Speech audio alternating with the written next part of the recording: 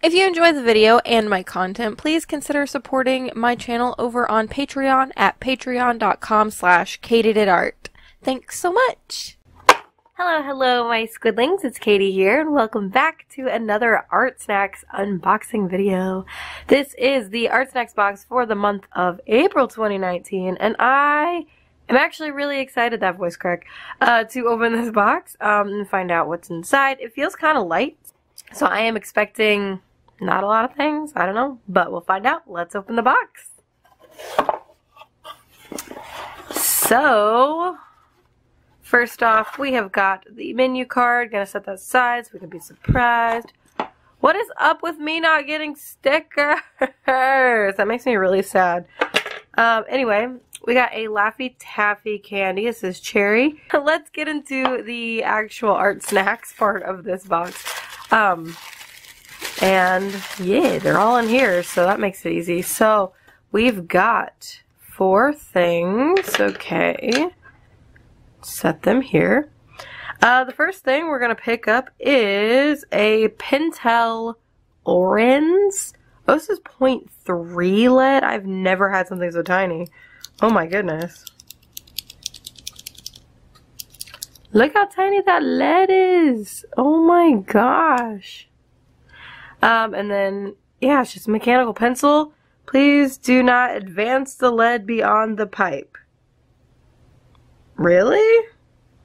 Like, I feel like that's how you're supposed to use all mechanical pencils. There's an eraser under this cap.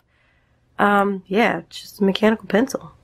It might just be because they don't want you breaking the lead. I don't know. That's the only thing I can think of.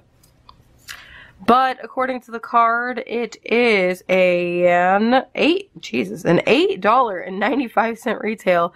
Anyway, next thing is okay, I see the brand name Zebra, but I don't read that. Let's see, it's a Zebra Sensations double-ended, oh, it's double-ended brush pen. So we've got one end right here. And, oh, it's a little fine cutie nib. Alright. This is a $5 retail. It is a really nice brush pen, and I love Zebra brush pens, so I'm excited about that. Next up is a Caran d'Ache Swiss-made luminance pencil. I've heard great things about these pencils. I've heard they're like the gods of the pencils. I don't know, but I've heard. This color in particular is Prussian Blue number 159. This pencil in particular is a $5.40 retail, which is a lot of money for one pencil. And then the last thing we got is an Iron Lac Pump Action marker. And I'm going to open this so we can see what the tip looks like. Maybe my little weak noodle arms. There we go. Oh, so it's a really chunky tip. I'm never usually a fan of getting a huge chunky nib. Like marker like this in Artsnacks, but hey, we can work with it. Again, it's pump action, and I'm assuming it's this green color, so that'll be fun to kind of play around with. So yeah, here are the supplies we got. Zebra brush pen, mechanical pencil, we got a Caran d'Ache luminance pencil, and then we got a paint marker. We're missing the sticker, Artsnacks. Why do you hate me? This is 3 stickers now. I actually need to contact their customer support, but anyway. Let's get into an illustration. Oh, hey, I didn't tell you how much this was worth. Before we go, it is a $5.55 retail. So, yeah, and I'll, like, add the price breakdown in a minute. But anyway, let's go and do an illustration thing, yo. Alright, so in my last video that I did, like, some swatching in real time, I actually got a bit of flack for that. Because it took me 16 minutes to get into the video. OMG. So I thought that instead I would just do a little swatchy swatch here. Just kind of over on the side. My battery's dying, that's nice. But yeah, so this is the Pentel. Oh, I don't like how this writes. Help. I don't know. Anyway, what is this thing called? Orange pencil has B lead. Okay, I like it a little more now that it's not like super close to the barrel. I didn't care too much for that. Anyway, so there's that, if you can even see it. Then we've got a Caran d'Ache. Luminance pencil. Okay, I see the hype. These are really nice. Then we've got a zebra brush pen. We've got it in this fine line here. And then we've also got it in this big ol' broad. Oh wow, that was kind of disappointing. I expected that to be like super broad. Also, it's like, help me. They are really flexible though. But anyway, this one can also do fine lines. Okay, that was disappointing. I was expecting like a big ol' like, whoa. Can this one be as flexible? Okay, it's sad. This one's a little, like the small one side is a little more flexible than the big side. At least the way I write. So anyway. Then the last one is this iron lac pump action thingamajigger that I need to get going, and my camera battery is probably going to die before that happens. Alright. Hopefully this doesn't go out before my battery dies. But anyway, this is not a zebra. What am I writing?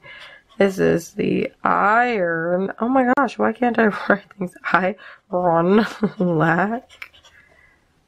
This is like really strange. Maybe it's just the paper. I'm pretty sure it's just the paper. Big old chunky marker. It's not very opaque. Maybe I just don't have enough ink. Is this water-based? Yeah, but it doesn't seem... Again, I think this might just be the paper. But anyway. Yeah, there's that. It's very chunky.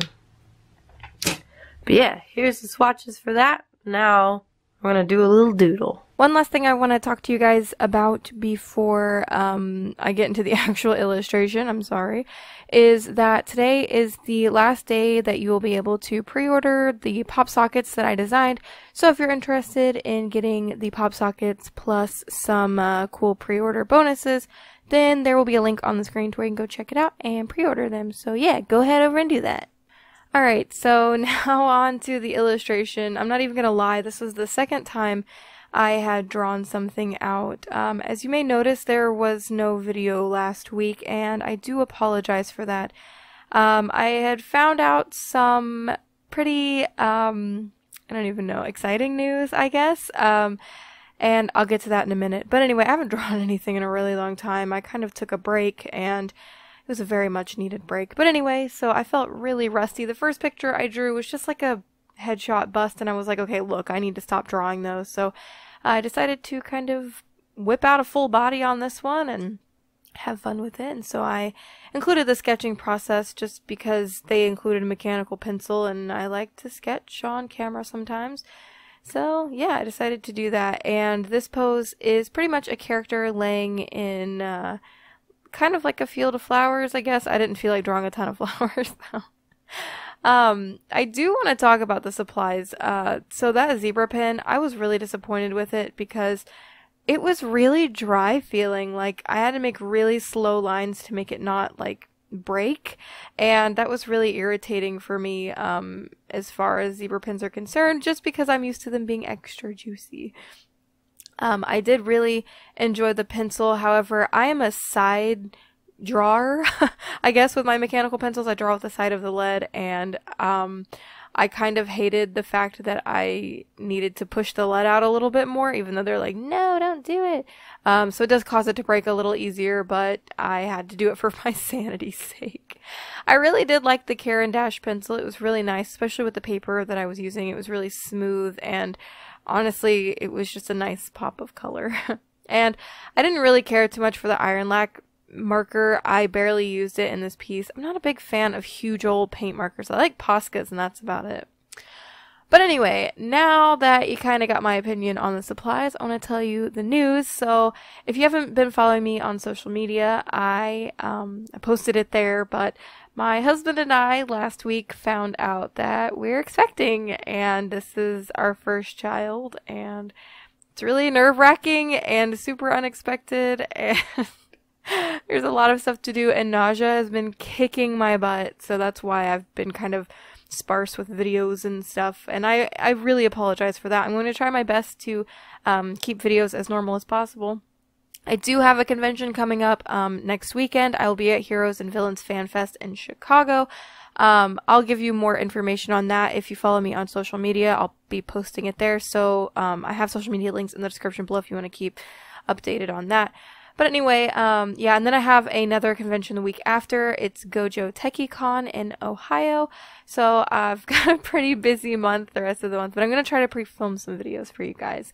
Anyway, here is a look at the final piece. Thank you so much for watching. I hope you enjoyed the video. I want to give a special thank you to all of my patrons who have been super duper patient with me as all of these new things are unraveling in my life. So thank you guys for that. Don't forget, if you're not a part of our cute squid pod, there's a subscribe button down below. Alright, so until next time, my adorable squidlings, toodaloo!